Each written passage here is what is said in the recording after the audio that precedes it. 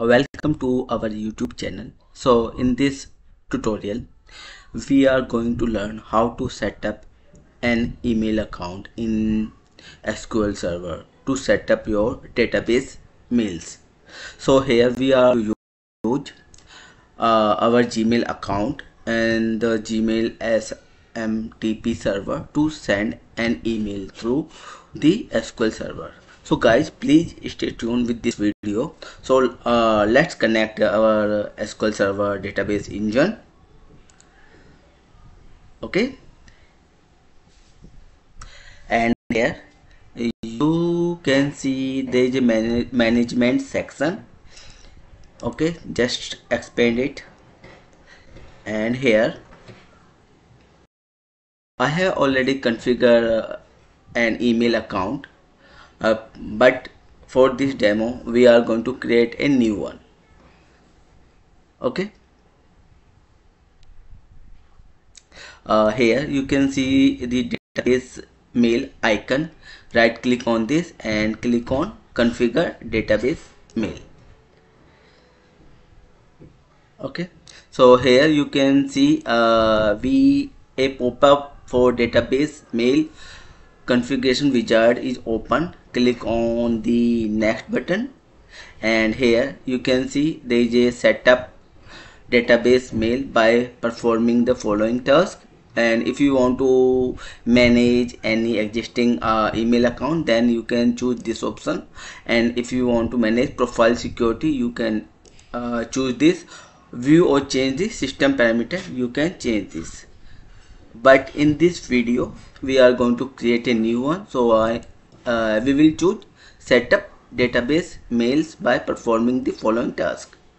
Click on the next button.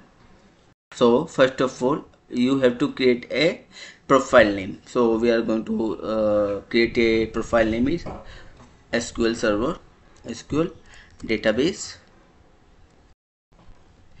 email. This is the name of our profile, and here it is asking for some SMTP accounts, so you can click on add button, and account name is support. If you want to create a new account name, you can create it. So let's create a new name. Account name DB support. Okay, and then email address. So here my account name is asp.mukesh1711@gmail.com. Display name database support, and reply email address I'm just going to copy and paste this, and here the server name smtp.gmail.com, and this is a port number. So you can use this this server require a secure connection. So if you want to check this box, then you can do that. And here there are three authentication for SMTP, like one is window authentication, another one is basic authentication, and third one is anonymous authentication. So we are going to basic authentication. Yeah, so I'm just going to use this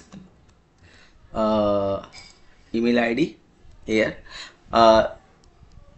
Previously it was using your actual password which you are going to use to log in your Gmail account, but now they have changed this mechanism. So to get the password from the Google, you have to get it from your Gmail settings. So let's move to our Gmail settings, Google account. Okay, and here you can go to the security tab. Okay, in security tab you have to pass app, and here you can get the app password. Click on this. First of all I have to pass my password.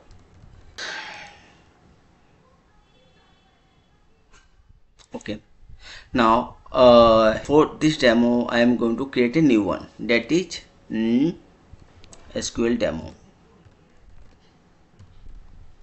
Okay, and click on the create button.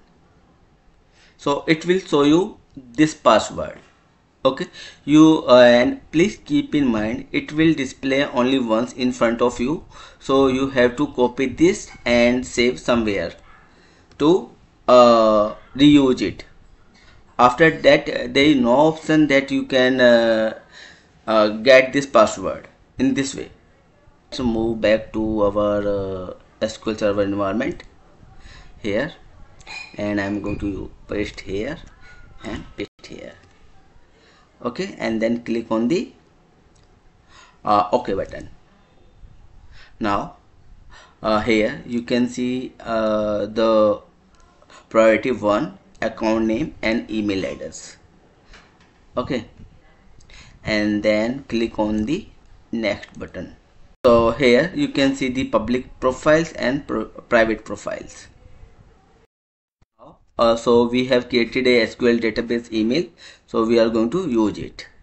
And now our latest SQL database email is our default profile. Yes. Okay, now here you can see we have choose yes and click on the next. Now these are some additional configuration system parameters, like account retry attempts, by default it is 5, and relay retired delay is 60 seconds, and maximum file size is in bytes, that is around million bytes. Then if you don't want to send any specific file, you can list here.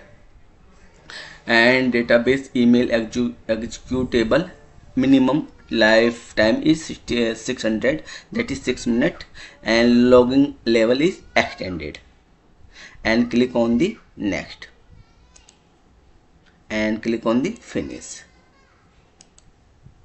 Okay, now it is going to create this DB support profile. Here everything seems good to me.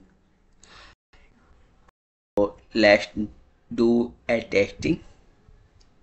Click on the right click, send a test email.